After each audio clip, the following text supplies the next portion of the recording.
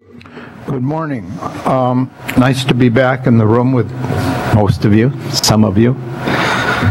I'm taking a different position on this. As you know, when I was in the council, I put forth a similar bill for different reasons than are being discussed this morning.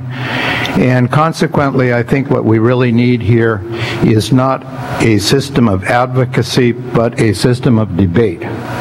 This is a very important issue. It's an important issue because in 2008, 63% of the people who vote in this community voted for a least priority for marijuana enforcement. And I think that that vote needs to be respected, and certainly it needs to be debated. I don't know that I agree with what the Senate is putting forth in Honolulu on this bill.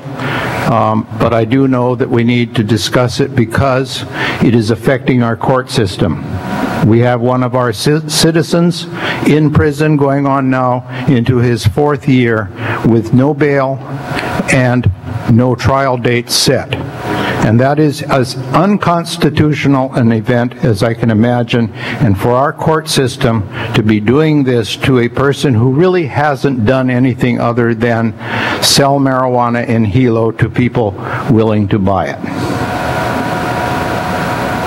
I think we need to debate this issue, and I think we need to understand the ramifications and implications, and I think we need to compare what's going on, for instance, in the marijuana world as what's going on in the alcohol world and what's going on in the advertising drugs on our television set.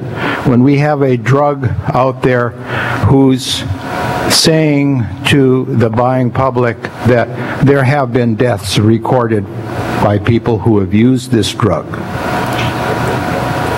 and nobody seems to think that there's anything wrong with using syntax, or whatever the hell the name of that stuff is. This is a huge issue in the sense that it impacts the constitutional right of American citizens to do what they choose to do.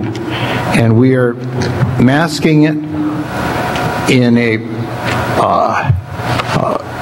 let's say, we're covering it by saying that it's good or bad. Mr. Greeno, that please really summarize. isn't the issue. Please summarize. And I could certainly support this resolution if it involved debate rather than argument. Thank you. Thank you.